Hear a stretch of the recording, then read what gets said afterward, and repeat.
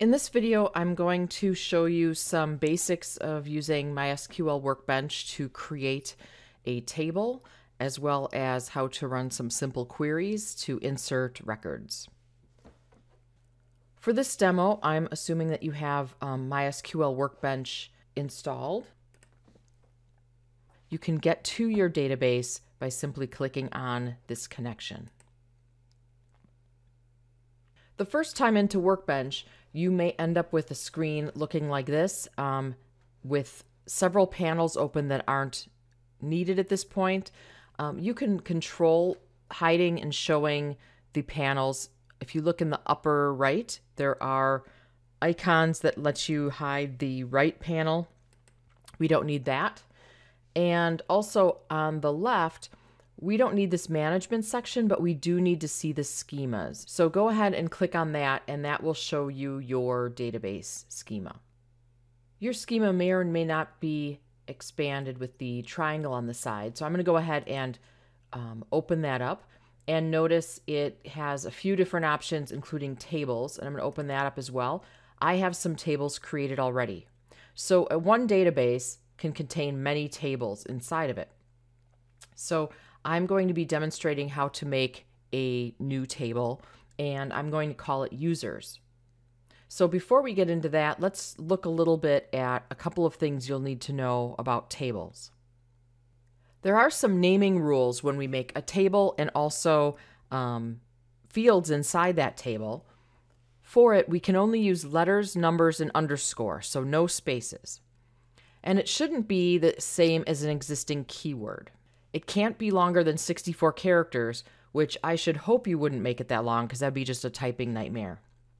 And also, when you're naming, it needs to be unique within its realm. So what I mean by that is no two fields of the same table could be named the same, or no two tables within the same database could be named the same. So let's go ahead and create a table. To do that, I'm going to just go ahead and right-click on the word tables and create table. And it brings up a panel that lets us set some things up. Now, Workbench is really just a tool that will write SQL statements for us to more easily create tables. It's just a graphic user interface for that. So if you notice up here, it says table name. So I'm going to just do a basic name. I'm going to be making a table that will hold a person's name, their email, and their password. So I'm just going to go ahead and call it users. Now, a lot of these things I'm just going to leave as the default, and that will be just fine. And the first thing we need to do when we make a table is give it a primary key, which is required. I'm going to double click here, and notice it automatically comes up with one.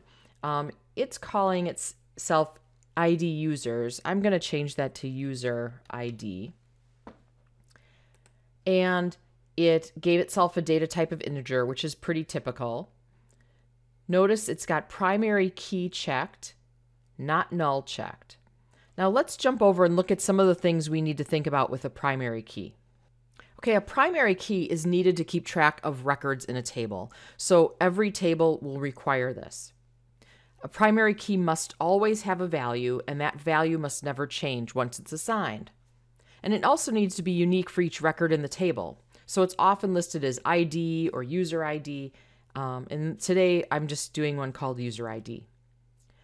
Often it's of type integer and set to auto increment to easily ensure that it is unique. So back to this, if you notice we have our integer. I'm calling mine user ID. I'm just making it all one word. Like I pointed out, it's already marked as a primary key and not null, so it has to have a value. And to make things easy, I'm going to check this AI, which will make it auto increment. So each time I insert a record, I don't actually have to even think about making a number for the user ID, and I also don't have to keep track of what the next number should be. It'll automatically do that for me.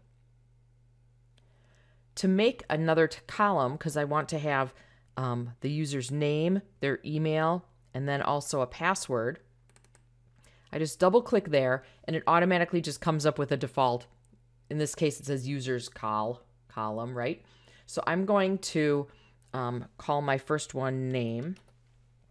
And then we've got data types. So let's look at possible data types. Okay, so I just want to talk about a few basic field data types. There's a whole mess of them, but these are just some common ones. One of them is character, and then in square brackets you can indicate the length. So that's a fixed length field from 0 to 255 characters long. And so that would be really handy if you have something that's absolutely a certain number of characters. For instance, an abbreviation of a state, which would have 2 characters. Another option is variable character. It looks like VARCHAR, and also length. And so that's a variable length field from 0 to 65,535 characters. Now, that one, we'll talk about in a second, the difference between character and variable character. This one only holds the amount of data that it needs to hold. So once again, we'll talk about that in a second. Integer would hold an integer, int. Float would hold a small number with a floating decimal point. And then text is a string with a maximum length of 65,535 characters. So that's great if you're storing descriptions of things. Now, when you're choosing this, the size of any field should be restricted to the smallest possible value based on the largest possible input. So for instance, back to the character, if I'm storing the state, I know that it's really only going to be 2 characters. Or let's say I was going to be storing somebody's last name, I would come up with an idea of how long a last name could possibly be and make that the maximum and allow it to store that. But I wouldn't want to make my field, for instance, 255 characters because it's unlikely that somebody would have a last name that long. So pretty much you just want to think about how much information you're storing because it's really going to be taking up space memory-wise. Let's look at character versus variable character, the difference really. So character, let's say I had character 10. This would hold 10 characters regardless of the data it holds. And I could do the same thing with variable character 10, but that would hold up to 10 characters and it'll shrink to fit the data. So here's an example of that.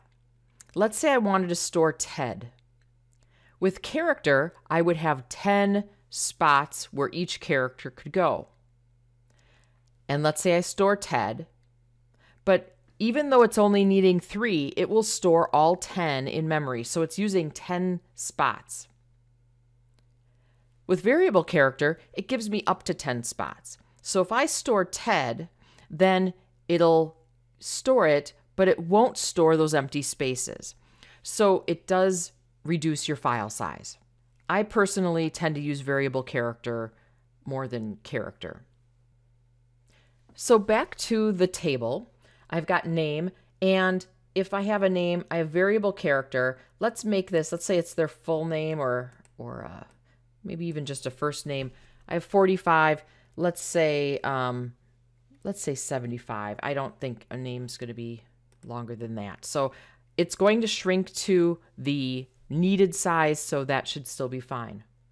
Now I don't want to check primary key because that I only have 1 primary key.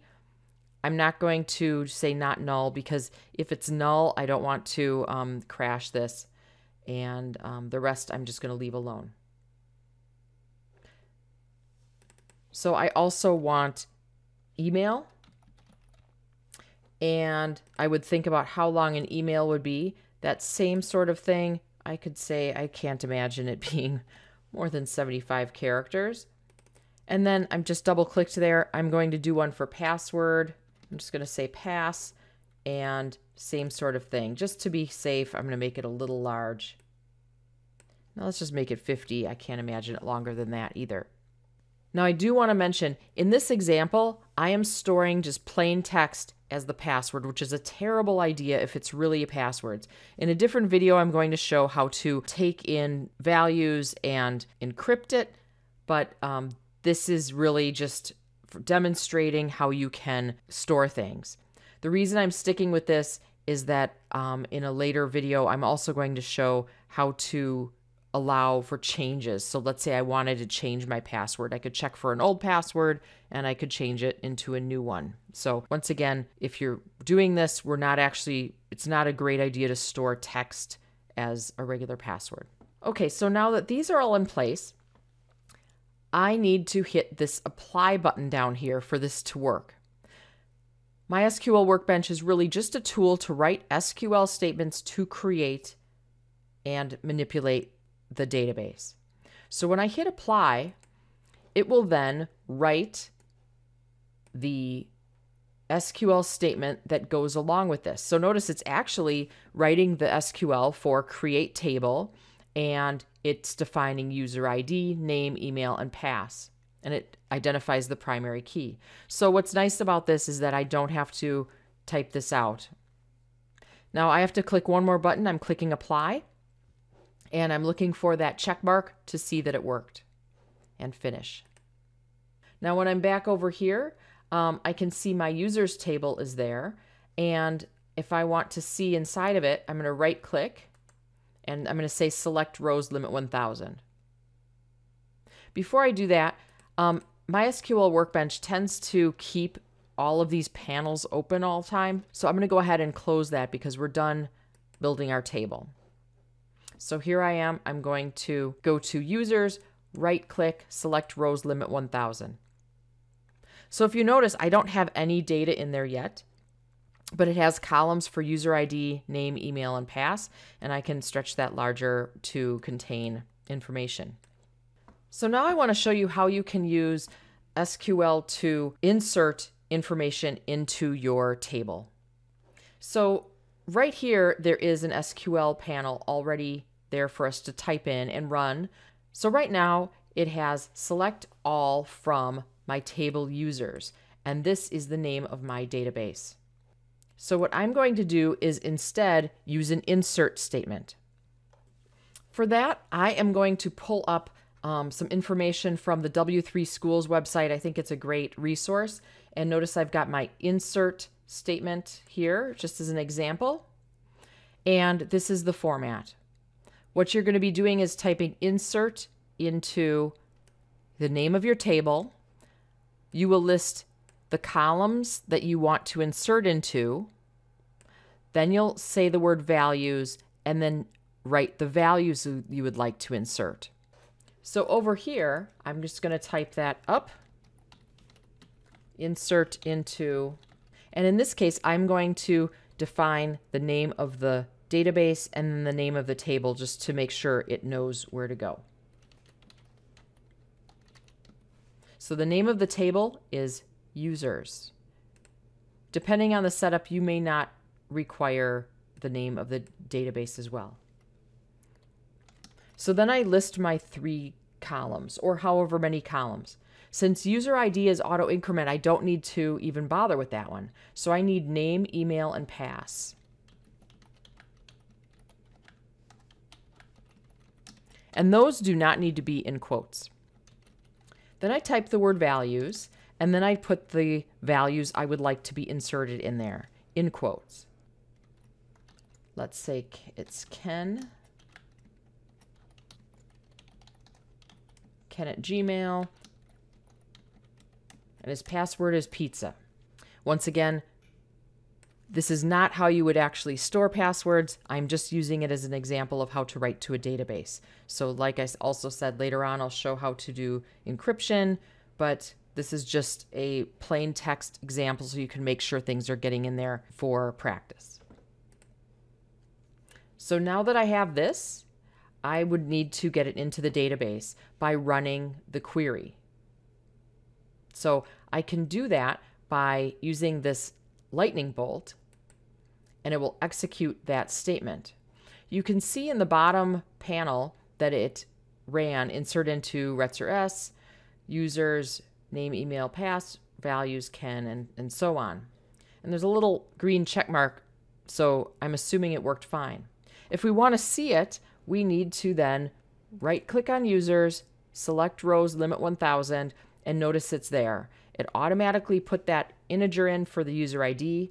We have Ken at gmail.com, pizza. Now, if I want to do other inserts, I can just go back to the tab that I used before and just change the values because this is all set up. So I could have Mary. Let's do Mary at Gmail. And she's got cats. Can run that. Let me just do a couple of them here. I'm going to fill a few of these in just so we have some things in the database.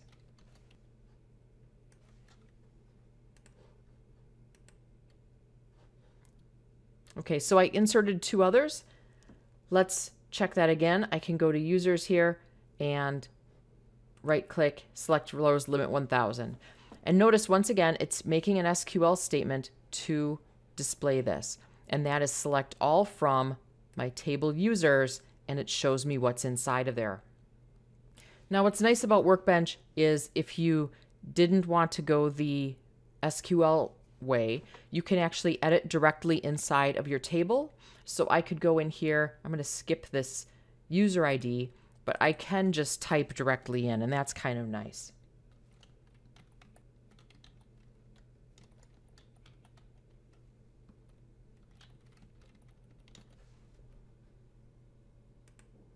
Okay. The thing with this is when I'm typing, this isn't actually making a change to my table right now. I need to apply that change because this Workbench is only making the SQL statements to run for me. So if I were to close this and not save it, this will not be here. So I need to click on this apply button, and notice it made that insert statement for me. Insert into, and it's got the values, and then I hit apply, it executed, and then I hit finish. So now it's part of that. If I want to go back and verify, I can just simply right click on users, select rows, and it shows me the items in my table. The other thing to keep in mind is while I'm working on this, this is actually editing the database on the server. So when I'm done and I want to close this, I don't need to save a file to my machine or do anything specific. This is directly editing the database I connected to.